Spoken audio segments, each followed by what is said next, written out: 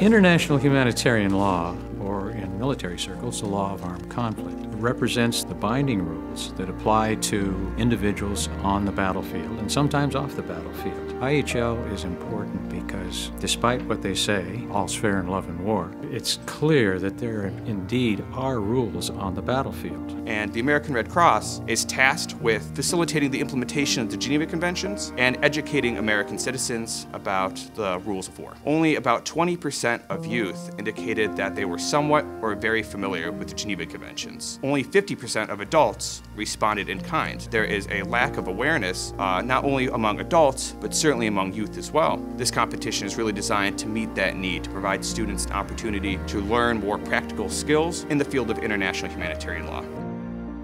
The Clara Barton Competition is really an effort to bring the theoretical practice of international humanitarian law and make it more practical for students. This is the first time that this type of competition has been held in the United States. Clara Barton Competition came to be out of a need to fill a gap in legal education. Law schools have faced a lot of criticism over the last few years. They aren't teaching students practical skills before they enter the workforce. And kind of meeting the demand for more experiential learning, the Clara Barton Competition seemed like a natural fit. And the difference of a competition of this type is that you're not arguing about legal principles in the abstract. The 2 or 3 days that is Clara Barton, you learn so much. You're put on the spot, you have to research it right away.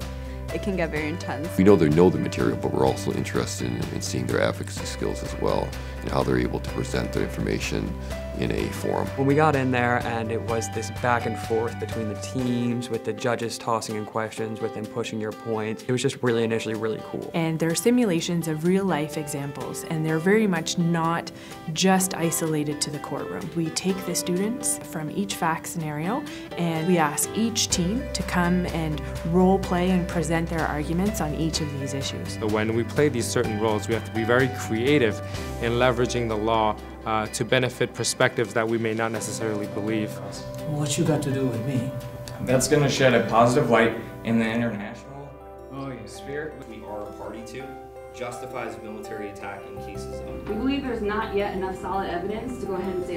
If a student came to me and asked if he or she should apply the Clara Barton Competition, I would say definitely yes. It's a significant event in any law student's academic career. This is the kind of competition that's going to make them not only a better lawyer, but I think a better citizen. I think it's important for students today to learn if they like this kind of pressure, if they manage to use their skills and be good team players as well. The students are enthusiastic. They're also making some pretty good contacts with people who work in the field, whether in government, civil society, or Red Cross. Well, I think this experience has been tremendous because seldomly do you get to put law into practice.